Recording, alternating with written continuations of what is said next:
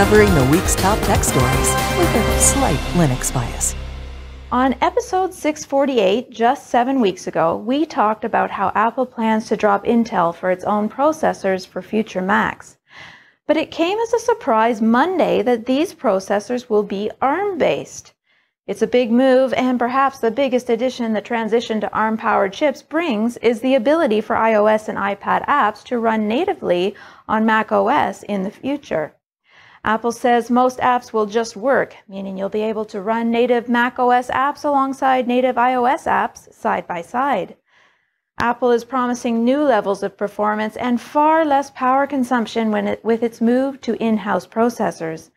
Apple is designing its own range of SoC for Macs with unique features to Mac, but a common architecture across product lines.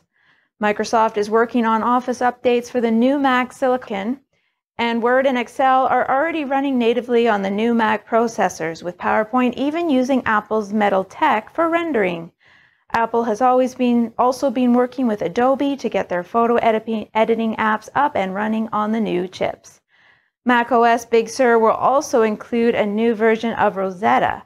Apple used Rosetta previously for the PowerPC shift to Intel-based Macs, and Rosetta 2 will automatically translate existing apps at install time.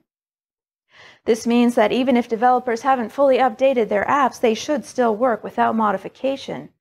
Apple is also using virtualization for running versions of Linux on these new Macs.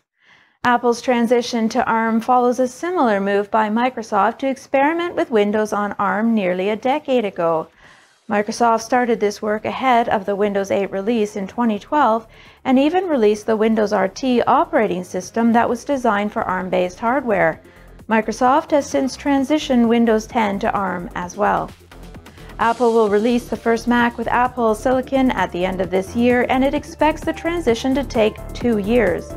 New Intel-powered Macs are still in the pipeline, so Apple isn't moving exclusively to ARM-based Macs just yet.